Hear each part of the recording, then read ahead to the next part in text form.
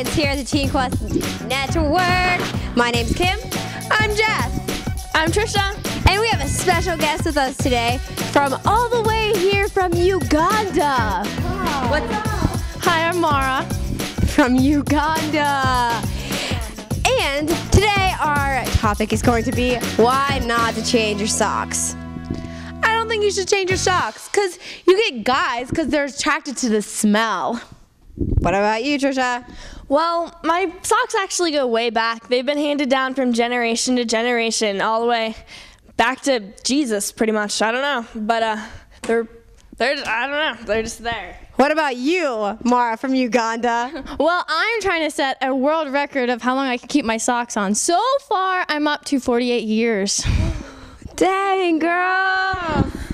I don't change my socks because I like to see how much dirt I can accumulate on my feet. It's great. Well, thank you for joining us here at the Science Cafe at the Teen Quest Network. Join us again. Bye.